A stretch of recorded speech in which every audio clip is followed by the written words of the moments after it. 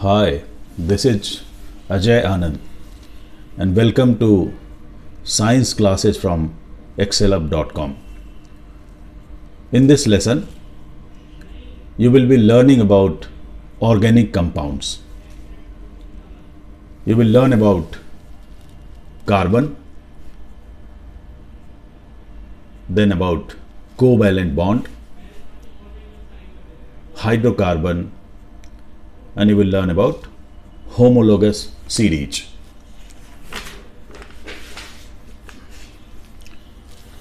Carbon is very important because carbon is the fourth most abundant substance in the universe, and carbon is the 15th most abundant substance in Earth's crust. In fact, if you will look around you, most of the substance of your daily usage, they have carbon in them as an important component. So be it your notebook, pencil, the food you eat, the cloth you wear, all of them, they are made from carbon. During initial phase of study of compounds of carbon, all the compounds of carbon, they could be resourced only from the living beings, and that is why the compounds of carbon were named as organic compounds. Even today, when synthesis of many organic compounds has become possible, the convention is still holding on and we still call them organic compounds. The atomic number of carbon is 6 and its electronic configuration is 2 and 4, which means there are 2 electrons in the innermost shell and there are 4 electrons in the outermost shell. So valence electrons in carbon are 4. Now, carbon can make bonds with other elements or other atom of carbon by either giving up 4 electrons or gaining 4 electrons. But transfer of 4 electrons will involve too much energy, which is not possible under practical circumstances. So carbon makes bond by sharing of electron, and when a bond is formed because of sharing of electron, it is called a covalent bond. So here are some examples of covalent bonds. This example is of hydrogen molecule. Hydrogen has 1 electron in its outermost shell. So hydrogen can share its 1 electron with another atom of hydrogen, so that both of them they can have 2 electrons in their outermost shell, which is equal to the nearest noble gas, that is helium. And by doing so, hydrogen bonds with another atom of hydrogen to make a hydrogen molecule, that is H2. In this case, there is a sharing of 1 pair of electrons. So this bond is called a single bond. Some other examples of compounds with single bond are methane, that is CH4, ethane, that is C2H6. This example is of oxygen molecule. Oxygen has 6 electrons in its outermost shell, so it needs 2 electrons to make an octet. So oxygen shares 2 electrons with another atom of oxygen, and by doing so, both of them, they complete octet in their outermost shell, and thus oxygen molecule, that is O2, is formed. Another example of a compound with double bond is ethene, that is C2H4. This example is of nitrogen molecule. Nitrogen has 5 electrons in its outermost shell. So it shares 3 electrons with another atom of nitrogen, and they end up making a nitrogen molecule.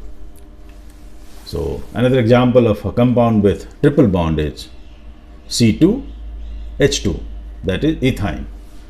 So in case of single bond, one pair of electrons are involved in a bond. In case of double bond, 2 pairs of electrons are involved in the bond, and in case of triple bond, 3 pairs of electrons are involved in the bond.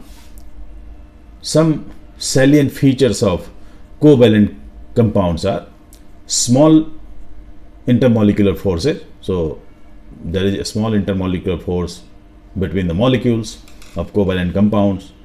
The covalent bonds, they are weaker than ionic bond because there is no charge involved in the bond. Moreover, covalent compounds, they have low boiling and melting point because of the weaker force of attraction between the molecules. Now let us move on to hydrocarbon. The compounds which contain hydrogen and carbon, they are called hydrocarbon. There are 2 types of hydrocarbon. One is called saturated hydrocarbon and another is called unsaturated hydrocarbon. Saturated hydrocarbon is also known as alkane, and there are 2 types of unsaturated hydrocarbons, namely alkene and alkyne. The general formula of alkane is CnH2n plus 2, where N stands for the number of atoms of carbon. Some examples of alkane are methane, ethane, propane, butane, pentane, and this is in sequence of number of molecules, so number of atoms of carbon. So for 1 atom it is methane, for 2 atoms it is ethane, for 3 propane, for 4 butane, 5 pentane. The general formula of alkene is CnH2n, and examples are ethene, propene, butene, pentene. The general formula for alkyne is CnH2n minus 2, and examples are ethyne, propyne, butane and pentyne. Here are some structure formulae of hydrocarbons. So the first row, it is showing alkanes, CH4, that is methane, C2H6, ethane, C3H8, that is propane. What is important to notice is that all the bonds in these compounds, they are single bonds, and because all are single bonds, so that is why these are saturated hydrocarbons. In this case, these are alkene, ethene, then propene and butene. So you will notice that at least one bond is a double bond here, okay, and because of a double bond, this is an unsaturated hydrocarbon. These are ethyne, so here you will notice the presence of triple bonds. So this is ethyne, this is propyne, and this is butane. Cyclic hydrocarbons. So till now I have discussed about the structure in which carbon makes a linear chain, but sometimes in some compounds carbon makes a ring also. So an organic compound with a ring of carbon is called cyclic hydrocarbon. So let us take this example. This is pentane. So this is having a linear chain. This is also pentane, but here instead of linear chain, what we get is a circle or a ring of carbon atoms. So this becomes cyclopentane. What is important to notice is that pentane is having 12 atoms of hydrogen, while cyclopentane is having 10 atoms of hydrogen. Because of formation of ring, there is no need of 2 more hydrogen atoms. This is hexane. So this is the linear chain and this is a ring. So the one with ring is called cyclohexane. Now till now, all the bonds, they are single bonds, but in this case, this is C6H6, this is C6H12, and this is C6H14. So in this case, what you will notice is that alternate bonds in the carbon ring, they are double bonds. So double bond is here, there is a single bond followed by double bond, single, double, single. Okay, so this is called benzene, C6H6. There are many other ways of writing or depicting the structural formula of benzene.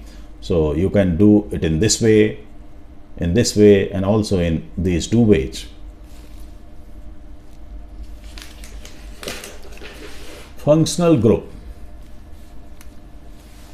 What happens that one atom of hydrogen, it can be replaced by a functional group to make another class of compound, and the functional groups are alcohol, that is OH, aldehyde is CHO, carboxylic acid is COOH, and ketone is CO.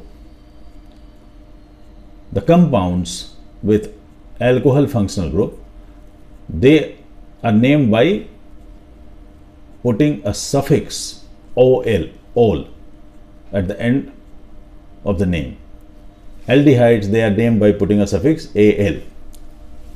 Carboxylic acids, they are named as by putting a suffix oic acid, and ketone, they need a suffix of one.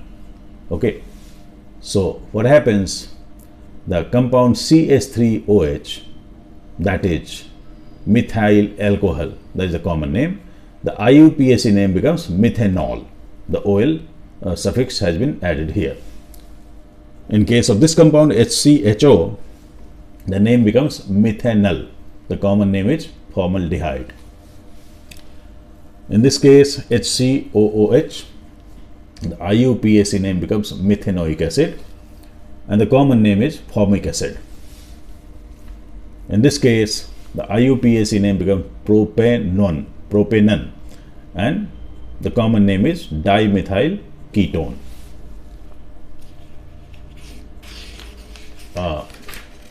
Functional group, it governs the chemical properties of organic compounds. So all the compounds with similar functional group, they show similar chemical properties and they make homologous series. The compounds with same generic formula and same functional group, they make a homologous series. Each subsequent member of a homologous series differs by CH2. That is, they differ by 14 atomic unit. The atomic mass or mass number of hydrogen is 1 and that of carbon is 12.